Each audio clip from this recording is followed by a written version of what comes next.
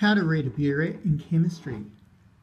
Unlike other volumetric instruments, such as the graduated cylinder, burettes are read by estimating the second decimal place. Here we have a 1 milliliter increments from 43 to 44 milliliters.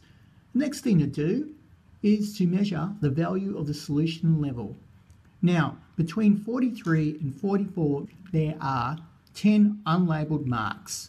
So therefore, each mark is equal to 0.1 mil. Now, we need to make sure that the level of our eye is level with the bottom of the meniscus. Now, you need to determine whether the meniscus is between two marks. If it is, you will need to estimate the second decimal place. It is up to the observer. Here, the top and bottom of the meniscus lies between 43.5 and 43.6 milliliters. Therefore, my estimation would be approximately 43.56 mils.